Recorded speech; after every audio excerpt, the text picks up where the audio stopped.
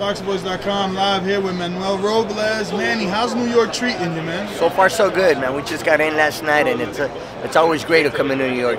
People are great here. Obviously, you've been to New York before. 1 week is good for this, for the magnitude of this fight, to get ready for acclimated with the time zone change? I believe so. I mean, we're coming from the West Coast, so I think we have everything in our favor. It's 3 hours earlier back home, so it suits us well. It's not a problem at all. Now, many people are calling this a late-minute replacement, but is this something that you, I guess, are happy with? Because he's coming right out of a camp.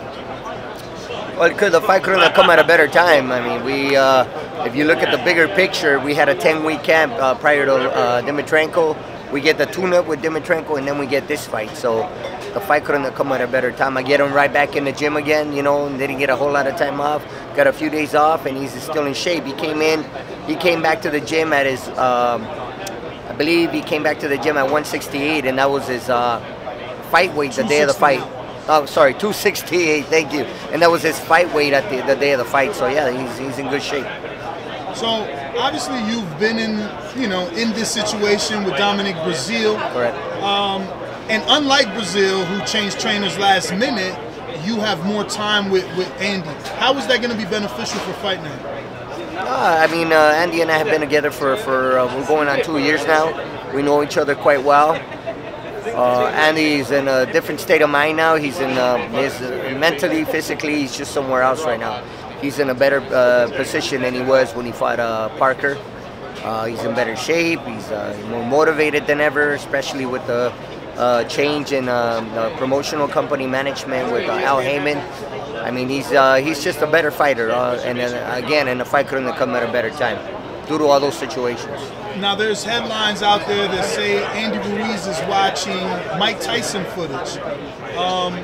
What exactly is he? I mean, I'm assuming that he wants to work on that lateral move, that side to side, to get on the inside, get around AJ's jab.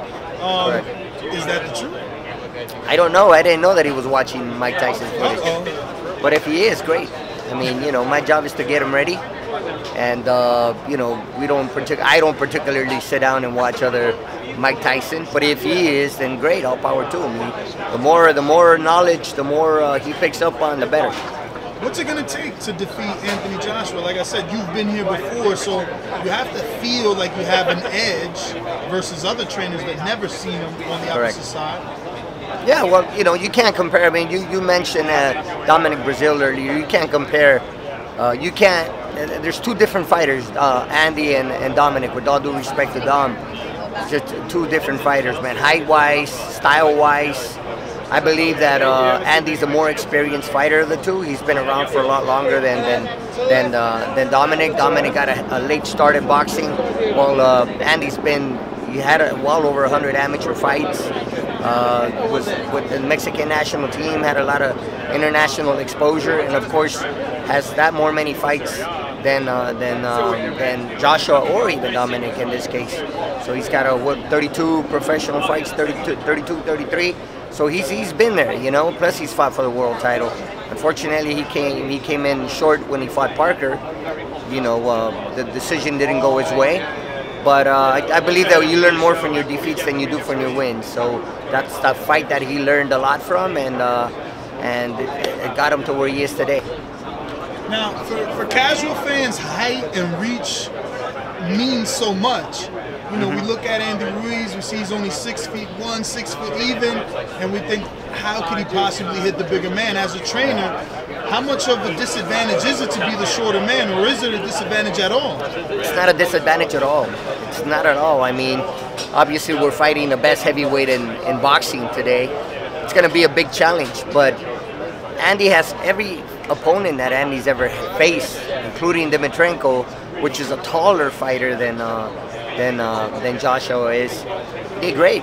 He did great getting on the inside, and then counter punching his jab, and you know, being able to move side to side and getting through that guard. And we just got to do the same thing all over again.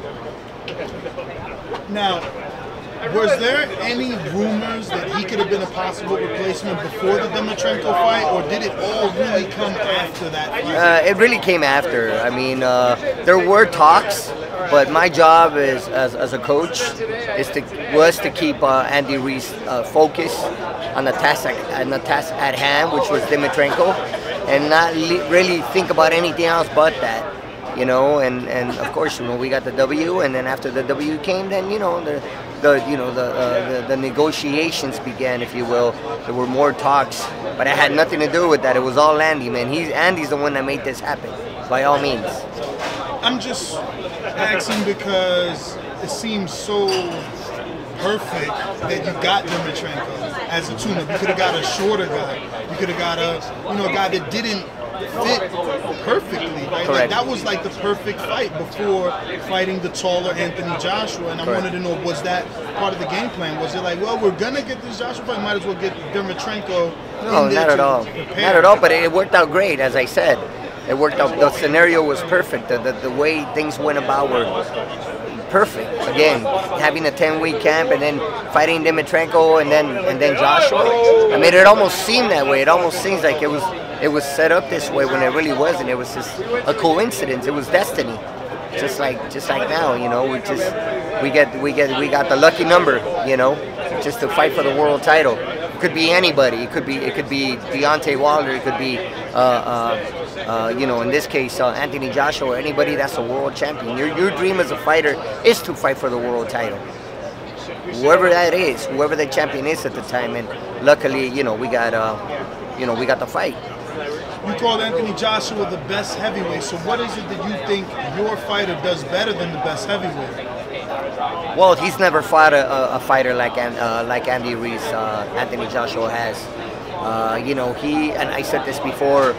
Andy Ruiz, stylistically, you can compare Andy Ruiz to some of the greats, like Marco Antonio Barrera or like Eric Morales, or even I've said this, Oscar Valdez. Style-wise. You know, he's a crowd pleaser. He's the type of fighter that likes to get on the inside and likes to work that body and break you down. And I really don't think that Anthony Joshua has ever fought anybody with the likes of Andy Ruiz. Now, Ruiz's latest headline is that he knows he can do better than Dillian Whyte and Carlos Takam. Have you watched those two fights? And I just want to ask, have you watched the Povetkin fight? Because those are the three men that had the most success with Anthony Joshua. Mm-hmm. Shorter men that had success with Anthony Joshua. Correct. Yeah, absolutely, especially the Takam fight. Baby Miller, you mentioned, well, he never fought Joshua, but I believe that Andy Ruiz is a better fighter than Baby Miller, with all due respect. He's just quicker. He's a more combination fighter, faster, slicker. I mean, I just believe he's a better fighter overall. When I say Miller, I meant to say Ruiz said he feels he's going to do better than Dillian and Takam. Oh, I got you. Than Dillian Whyte. You know, we'll see. We'll see. And I apologize if I got the wrong there, but we'll see. We'll see about that. I just believe that my fighter, and Andy Ruiz is. He's a special type of guy. I just don't believe that Anthony Joshua has ever fought anybody within the likes of Andy Ruiz. And I like our chances. You know, I know it's going to be tough. I know we got again, as I said, a fighter that I believe is the best fighter heavyweight in the world, because he's a complete fighter. You know, he's got a great jab. He's a great boxer. He's got a great ring generalship. But so does Andy. You know, and I like our chances. So they brought in Joey DeWelko for sparring. I thought that was like a good, perfect guy to mimic Andy. Not as fast as Andy. Maybe doesn't have the pop of Andy, but definitely, you know, the size, and he's got good skill. Correct. What'd you think? I think they did the right thing, and you got to do your homework as a coach, and if you try to what you do is you try to strategize, and you try to find a proper sparring, you know. And there's not a lot of big heavyweights in boxing. Greg Corbin too, who just lost to Philip Argrover. You know, there you go. So you know, you got some pretty good sparring partners there, and that's your job as a coach, is to find the proper sparring partners. You know, moving into a fight. It's on the other hand, in our case, it's not that hard to find big heavyweights. Normally, so who did you every fighter that Andy fights is bigger. So yeah, we used to a few guys. You know, we used to a few guys back in California. I mean, we got had a couple guys. No, well, I'd rather just keep that to myself. And it's fight week. It's too late for that to help. It's okay. I mean, we got some good guys, and we have some great. I mean, it's California, so it's not that hard to find sparring in Cali. You know what I mean? We didn't have to bring anybody from out of state. That's for sure. You know, we had a great camp. We had 5 weeks to get ready for this fight, and actually 4 or 5 with this one. And you know, we didn't have to spar a whole lot because, you know, we just had a 10-week camp, and but we just fine-tuned, and it just pretty much got them ready. We did spar, we did go 12 rounds because we have to, but you know, we'll be ready. He's got a great camp. We had a great camp. Does Ruiz make it to the 12th round? Does Joshua make it to the 12th round? You know, that's the question. I believe it's gonna look. We're ready to go 12 rounds. You know, that's what we prepare for. We don't prepare for a knockout. I don't think any fighter ever prepares to go to get a knockout. I mean, you know, you're a world title fighter. Be ready to go 12. I was actually checking yesterday. That is his biggest knockout. Ruiz, Dmytrenko's the biggest knockout on his career.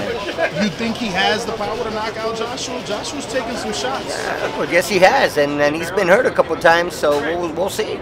And Andy, on the other hand, he's never been down. He's never been down or hurt, you know. And Joshua has, so we'll see what happens. You know what I mean? It'll be an interesting night of boxing, that's for sure. A lot of us think it's gonna be interesting, like you said, because of the hand speed. How much are we buying into that hand speed? Is that gonna be a big difference, or? I think it's a combination of different things. I think it has, you know, being able to get on the speed, of course, the hand speed, and being able to get on the inside and then chop them down. You know, from being able to go to the body. And fighting, you know, looking for just we gotta be ready for everything, different situations and different circumstances. I think we have you know, obviously being able to fight on the inside if we find ourselves on the inside, and obviously being able to fight on the outside as well, and creating angles and working that body and counter punching. I mean, we've worked on different things, as I said. You can't just work on one specifically, but we'll be ready. All right, well, Manny, man, I want to thank you, obviously. Thank you. If you have any social media, give it out at this time. Manual.boxing.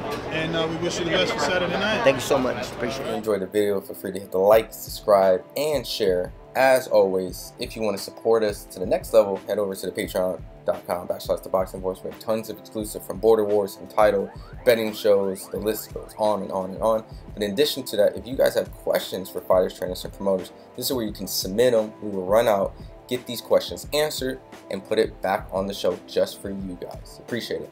Peace.